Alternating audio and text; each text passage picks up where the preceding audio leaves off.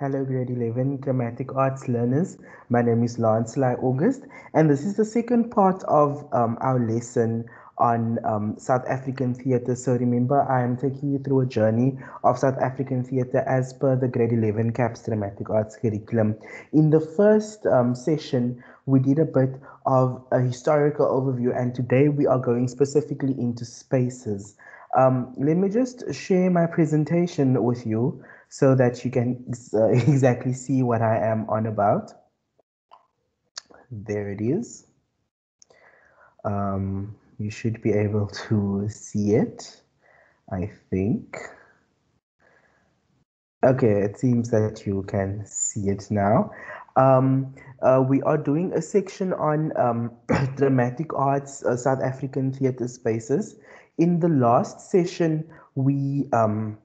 I gave you a bit of a context as to South African theatre, what it is about, and the indigenous theatre forms that has led to what we know as theatre and performance today. We then went through a genealogy or chronological overview of South African theatre from the period 6000 before Common Era to the 1990s. And we started off by explaining how the Khoisan tribes contributed towards theatre, and then we went to the Nguni tribes during the Iron Age. Then we looked at the onset of colonialism in South Africa in 1652 with the arrival of Jan van Riebeeck and the Dutch East India Company. From that point onwards, in the 1700s, we looked at French settlers in the Cape. And then after that, we looked at the British invasion in the Cape in the 1800s. And then in the 1900s, we looked at the rise of Afrikaner nationalism and how that contributed towards the creation of Afrikaans theatre. We then also looked at 1920s and the era of drama in education, followed by the onset of apartheid and what that meant for theatre. And we also looked at the 1960s and what happened with regards to British equity boycotts and the establishment of performing arts councils, which reigned until the early 1990s. We looked at the 1970s Black Consciousness Theatre movement. We looked at the 1980s agitprop or protest theatre movement, and in the 1990s we moved towards a theatre for reconciliation and also theatre which fused art forms. In today's session, I'll be looking at giving you an introduction to what a theatrical space is, how it is made up, and things like that. And then also the different kinds of theater spaces that exist. So without any further ado, let's get into it. So let me just bring up all my points before I explain to you what it is. So essentially, theatrical space is the space within which we perform. It's a space in which the audience and the performers get to share an experience. And theater or space is an essential element for a performer. It's an essential element for the audience, and because it's a space within which they meet. A space could never be empty. It may appear so, but in fact, it's always crowded with memories, with political, with religious, and cosmological significance. So even if a space is empty, there is something that fills that particular space. And you notice it because you feel a particular way when you enter a particular space. So space in theatre is very complex, particularly when you consider the history of South Africa. Space has been fought for, overshaped in time, and it's been molded by power dynamics and power relationships, like who owns the space, who is allowed into the space, who is the space designed to keep out. All of these are crucial questions when you look at what space is. The acting space, whether it is a village or an opera house, is a space where there is a possibility for transformation. When one enters a theatrical space, new rules apply and anything can happen. And there's a socially agreed upon contract or boundary that marks out the performance space as some sort of magical realm, as a area that is full of potency, that is full of potential. And the space itself may create a boundary where actors may demarcate their space by pretending the audience is not there, or by engaging with the audience directly, as we see in the onset of epic theatre and Brecht that you were learning grade 12. For example, in Western theatre, the contract between the spectator and the performer has already been agreed upon. There are certain expectations of an audience. When one walks into the theater, some of these may be silence, focused concentration on the action, with applause at the end as a sort of acknowledgement for what the performers in the space do. Audiences agree to this knowing that they will then be transported and entertained through the actor's artistry. So let me just get to the next slide. Yeah, so that is basically what a theatrical space is. You see how space is made up, what sort of rules govern a space. You know that space is political. And at this stage, I just want you to perhaps reflect by doing an activity. List the ways in which a space can be made a performance space, either by the aspects of the space itself or by the actor and the audience. Just reflect on that and write it down in a journal somewhere so that you can understand for yourself what a space is, and draw on your experience of stage spaces that you learned in grade 10, theatre in the round, proscenium arch, etc. That is what it refers to.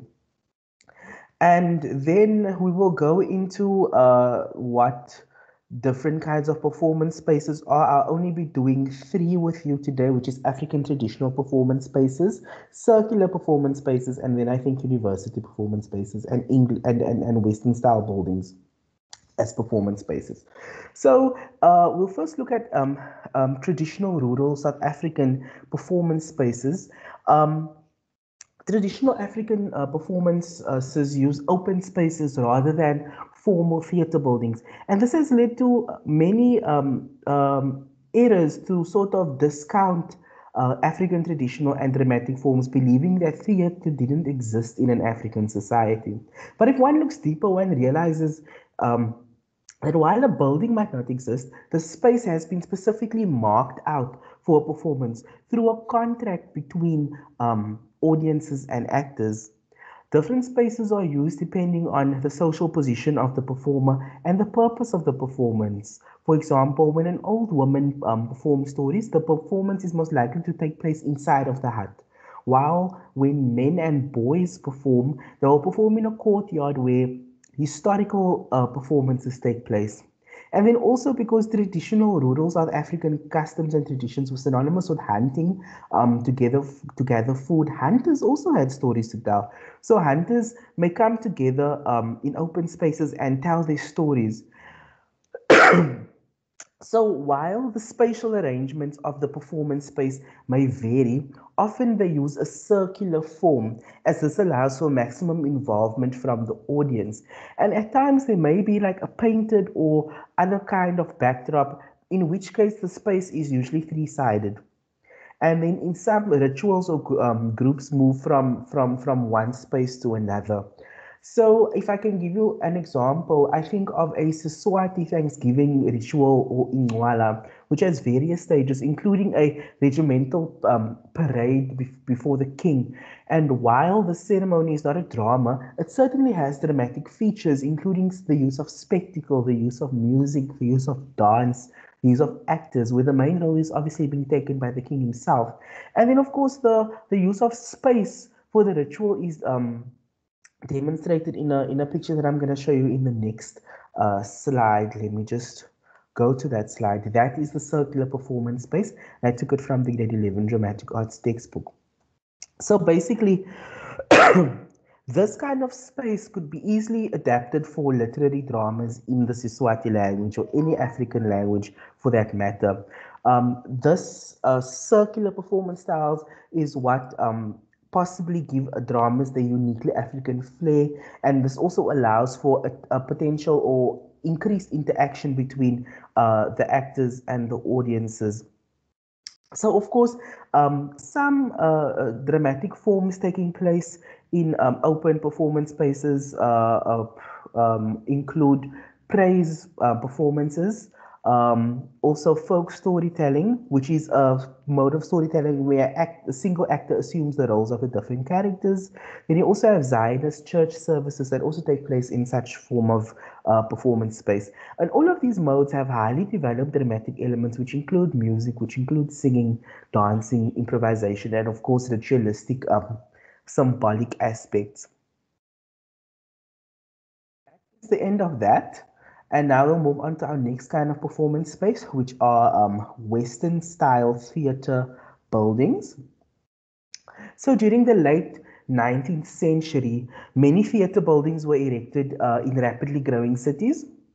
These theaters copied the latest European trends of the period, um, including a gas lighting, boxes for important theater goers, and galleries. Um, in the racially divided colonial period, these theaters were mostly attended by white theater goers, of course, who wanted the same kind of entertainment that would have been available in Europe. So Cape Town, which had boasted the first theater building of this kind in South Africa, went on to acquire the Opera House on the Grand Parade, the Theatre Royal in Burg Street, and then also and the Tivoli Theatre, which was built on the corner of Plain and Darling Street. I think that is where the Fugard Theatre now stands today, if I'm not mistaken. So basically, there are some significant people here, and we're looking at people like Rose Stodel, the daughter of Harry Stodel, who built the Tivoli, who described it as built in the most ornate Baroque style, because the Baroque era, this was basically the Baroque era, and this comes through influences in music, in literary customs, and things like that. So basically, this kind of theater had like decor, had red velvet seats, had four boxes on either side of the stage. The seating was in tiers. You had the stalls, you had the balcony, and you had the gallery, the top section, where people of color would sit, like the not black people though, but colored people and Malays who were allowed to attend these kind of performances, and they would sit in the gallery. So basically, this theater was built to supply audiences with a continuous stream of overseas musicals and variety artists, musicians, illusionists, and music hall performers such as, I don't know if you know, Marie Lloyd or Little Teach, all performed in that sort of performance space. So basically, indigenous South African English theatre was born here, and performed in this sort of kind of building. But it's important to know that these kind of buildings weren't just in the Cape Town period. We are looking at similar theatres such as um, the Standard Theatre and Cyril's Theatre Royal in Joburg. We're looking at the Opera House in PE. We're looking at Durban Royal Theatre in Durban. We're looking at we're looking at a Theatre Royal in the Kimberley area as well. What's important to note is that companies from London also toured these spaces. Um, and they brought the latest plays to these spaces. They made good profits and stuff like that. But basically, theater dried up after World War One, and what happened was these theater buildings then became demolished and or were demolished, and they were then replaced with cinemas. So the Western theatre tradition established these spaces, and there is some sort of continuation of it in today. And a modern day example is Peter Tourine's Theatre on the Bay in Cape Town, and then also the Monte Casino in Joburg, where those spaces tend to stage West End or Broadway performances. And during the apartheid years, Turin produced very successful farces that was played to packed audiences. The last kind of space that we will look at is university spaces, and it's very important to consider university spaces because universities play a big role in transfer in education and the continuation of the dramatic form. So basically, universities have been central to the history of South African theatre, partly because they provided training for aspiring actors and directors, but also because they provided experimental venues where new ideas could be tested. So it should be noted that before in the 1990s, there were about 10 drama schools in the country, and 8 of them were for white people only, for white students only, with only one drama school that was dedicated to black performances and one to Indians. While many universities took in non-white students relatively early on, the numbers were limited, and it can be said that most black performers before the 1990s received their training either in community theaters or in non-governmental organizations. All those performers simply just trained on the job. An example of such institutions are the New African Theatre Association, also the Sibiqua Community Theatre. So the oldest of these university spaces is the Little Theatre, which is at the University of Cape Town, which is where I am. And it was formed to produce experiments in production and decor that like-minded, that likened to, the similar sort of work that was performed in England, America, and Canada, etc. So it was converted into a theatre in 1931, and yeah, it was converted to a theater in 1931, and it was headed up by Rosalie van Gucht, who was a drama, someone in the drama department at UCT, and she was also a legendary actress and teacher. So it was here that the National Theatre Organization gave its first performance in 1948, and then later this theatre was the home of another legendary drama teacher, Mavis Taylor, whose work included improvisational techniques and also experimentation. I am just looking for the next slide. Give me 1 second.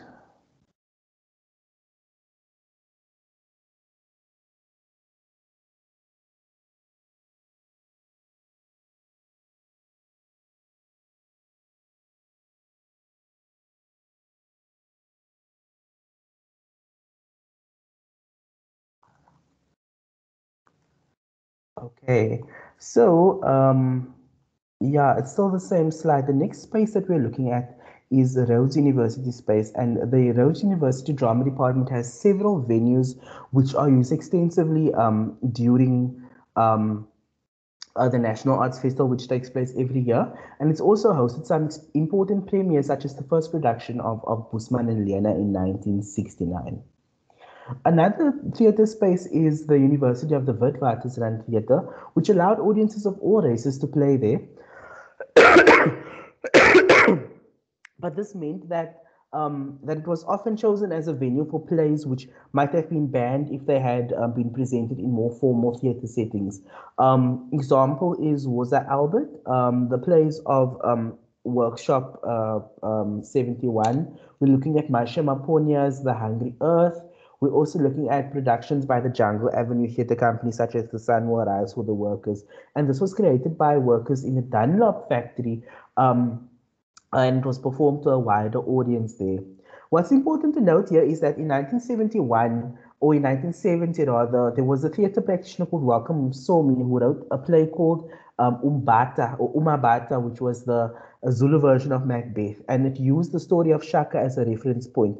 So he collaborated with Professor Elizabeth Snedden, who was the former head of speech and drama at the University of KwaZulu-Natal, and with the director of that play, who I think was Peter Scholz. And the first production was at the Natal University's Open Air Theatre, which is another kind of space.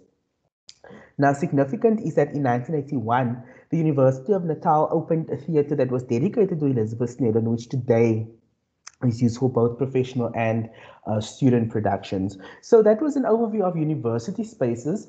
And just as an exploration, you are in this phase of your life where you need to think about what you're doing after school. And because you're doing dramatic arts, I would like to think that perhaps you have a focus in trying to study drama. So as a bit of an activity for you, go and research which universities and colleges in South Africa is where you can study drama. Ask yourself, what programs do they offer, what do those programs include, and which of them appeal to you. I think this would be a very, very valuable task for you to do as research for what you're going to do after school. So That brings us to the end of today's session. In the next session, I'll still be looking at a continuation of theatre spaces. There are a few more kinds of theatre spaces that I want to explain to you, but it's a lot of work and I don't want to make these videos very, very long. If you have any questions, please like, subscribe, and comment. I will check my email and respond to those questions. Thank you very much. It was a pleasure. And until next time, goodbye.